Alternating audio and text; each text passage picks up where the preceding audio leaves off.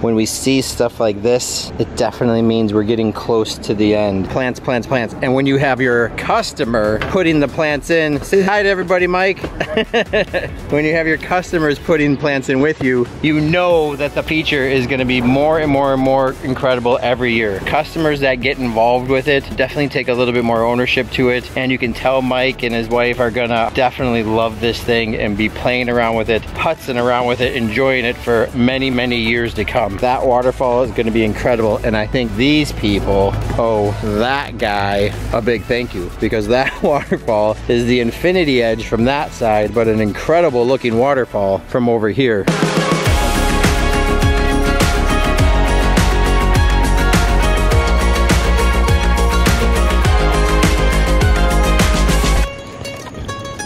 Hey, it's Brian with Team Aquascape. I am back here in Chicagoland area. Last time I was out at this property, I was walking it over with Chris, leaving him on a project that I was really kind of bummed not to be part of, especially in the first phases of it. Something that we had planned last year, and I just knew it was gonna be super cool, but I had to go out to Prescott, Arizona, and build a stone truck waterfall, which you can see right here.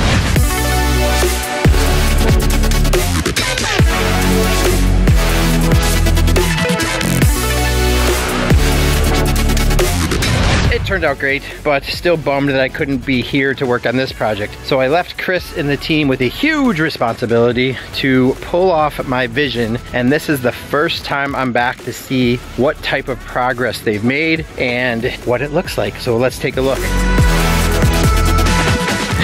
To you guys, it looks like a construction site. To me, it's already super, super incredible. So awesome. Now I gave Chris total freedom. We had 3 spheres and we were gonna put all 3 up there. And I said, listen, let's just do 1 there and then you figure out where the other 2 are gonna go. And so I love that the 2 are over here and 1's over there. It kind of balances all that stuff out. I also knew they wanted to play around with the bowl. We talked about actually carving it into the steps over in here, but I think that actually makes a lot of sense because now they get to see that from inside the house. This was going to be the part that was going to be the trickiest, bringing stairs up into here, and it looks like they got kind of creative. Awesome. Looks like maybe a little planting pocket, splitting the stairs, and then these stairs continue all the way down into the bottom, which looks really, really cool. Love the rock work though. The combination of weathered limestone and moss rock in here. Mostly weathered limestone, but there's definitely some moss rock. See Corey and Kobe moving some boulders by hand. Now this section I was super concerned about, but it looks incredible already. This was to be a stream that comes down and kind of enters into the pond. Stepping stones going across rather than a solid bridge with stairs that come down to see the Vanishing Edge waterfall. So let's take a look at that. It's awesome. It's super good. Oh, and that waterfall is gonna be incredible. Look at the view from down here now. So cool. You can see Daniel over here. So these guys are situating a rock just to retain back some of that stuff. Hey, you guys do me a favor. See the lines on that rock? Can you see that the lines are running like this? Just stand the rock like this. It doesn't utilize the rock the most, but those lines are meant to sit horizontal and it'll look that much better. Can you see them on there? Yeah, I see them. So it'll be fine. Just you'll match this side up with this right here, and then it'll stand a little taller. So this part here will end up being right there. That kind of stuff just drives me nuts, right? When you see the lines on the rock and they're supposed to sit like this. It's probably me just being overly picky. Let's see. Make this the bottom, and then the lines will sit horizontal. And then you're just gonna have to dig a little dirt out on the, if it makes it easier, take that rock since it's tall and put it next to that one. Yeah, this one just right here. Just dig this out, and so you put it right here, and then it works there, and then we can get something smaller over here. Sorry guys, but thank you. Let's go check and see what Daniel's doing, because he's doing something over here with Jack 2.0, Winter Jack. So this is cool. So we've got a swim up area to the sunken fire pit over there. And where are we stealing this idea from? Do you remember? I would say probably one of the sandbox. Do you remember who did it? Possibly Weston. Yeah, there you go. On vacation.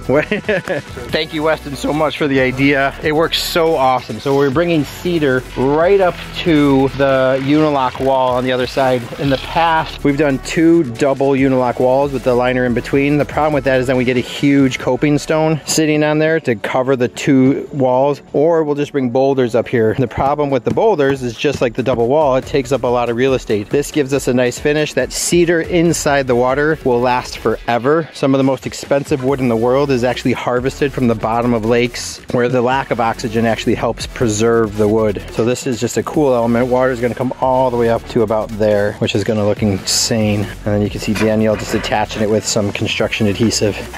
It's gonna be awesome. Well, we've got a big day today, especially because I'm back and excited to be back in town, refreshed and ready to go. Everybody's got something to do. Our goal today, finish all the edging, kind of clean up everything from back in here, move this way across the pond, finishing.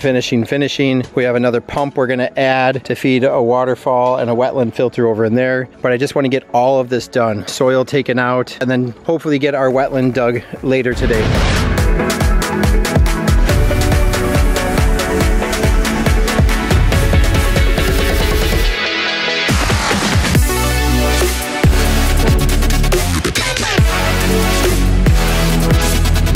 See stuff like this, it definitely means we're getting close to the end. Plants. And when you have your customer putting the plants in, say hi to everybody, Mike.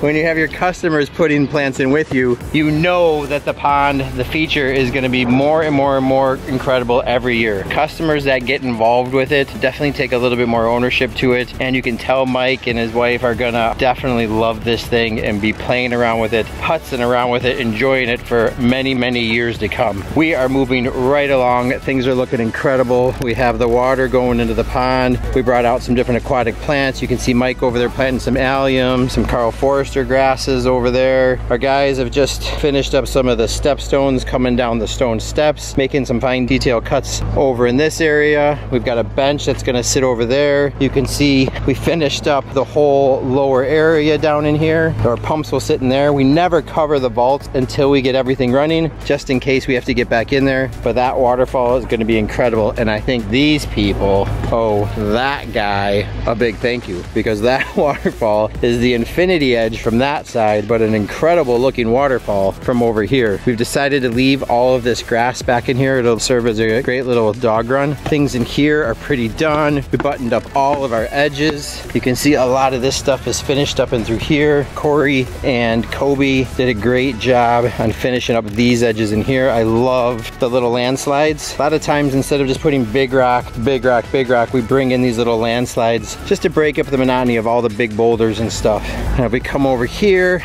we've got Jack and Daniel digging out for a little waterfall over here. So this area is getting super tricky, getting down to just a few rocks left. But we set that rock in and it was tilted pretty hard to the left. So instead of building this side back up, which would then increase our water level, we're digging this side down a lot to get that thing level. So we'll get that in, and then we can start digging our hole over here. But the rest of the pond is about 95% finished. It's really looking awesome. And if it looks good empty, of course it's gonna look great when water level comes all the way up into there. It's gonna look so cool.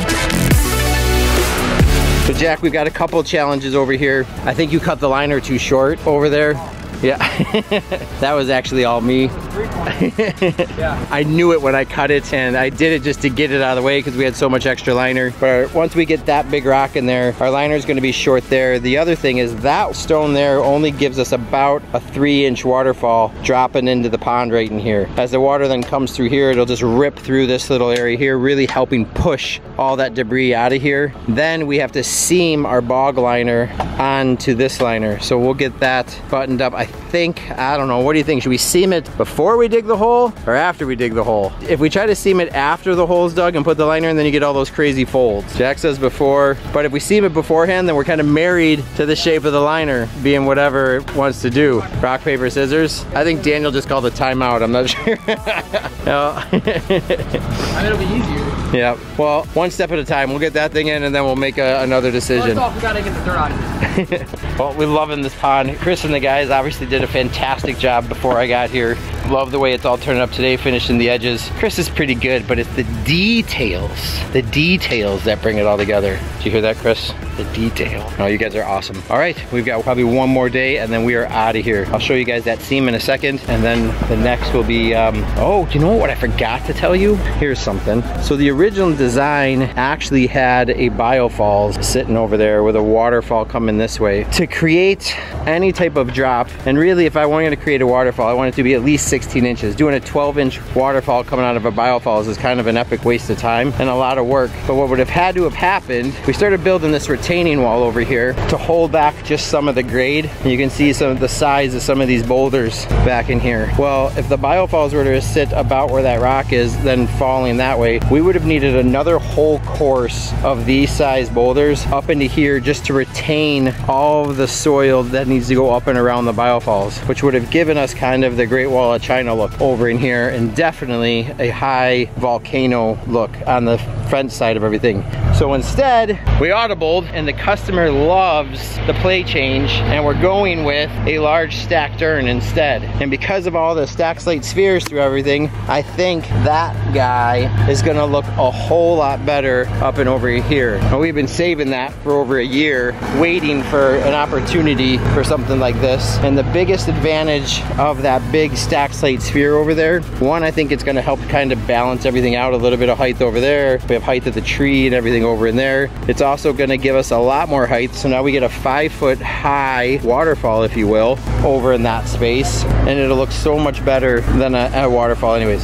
So the urn sitting kind of right in this area is gonna give us so much more height, looks so much better than a waterfall ever will. Not as natural, but balance out with all the other stacked slate stuff they have throughout the yard. Also give a 360-degree view of that thing. So whether you're coming in from the fence over there, whether you're walking by as a pedestrian, kind of looking over into the yard, or you're back into the house, you get to see something. And the sound of rain sitting next to this sunken patio is gonna sound really good.